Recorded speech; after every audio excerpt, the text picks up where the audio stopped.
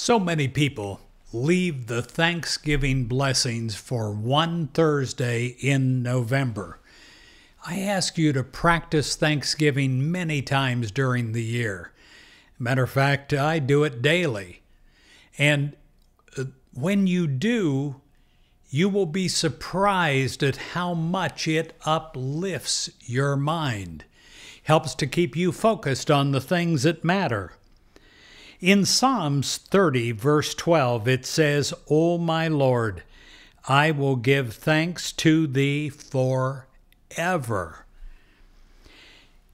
I pray this weekend that your heart is filled with praise. I pray that you are able to give thanks for all that God is so willing for you to have.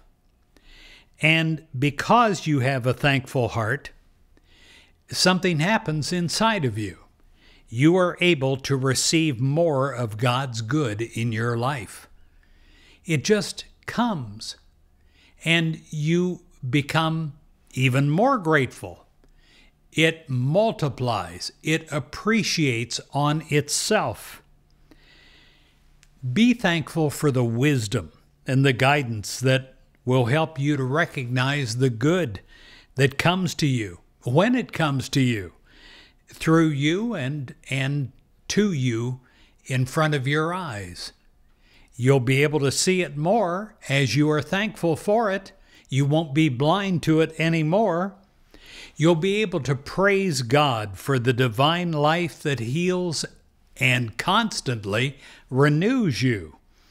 You will always have a reason to be thankful for the revitalizing life of God that is continuously circulating throughout your mind and your body. You will be open to the riches of God's kingdom. In fact, there is no good that I can possibly think of that God has not already prepared for me and for you. Abundance is yours, and it will be yours as you become thankful for your life.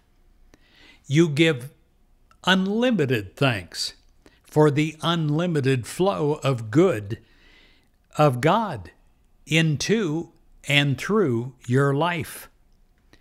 See, your thankful heart leads you to the riches of God's kingdom. So this weekend, spend the entire weekend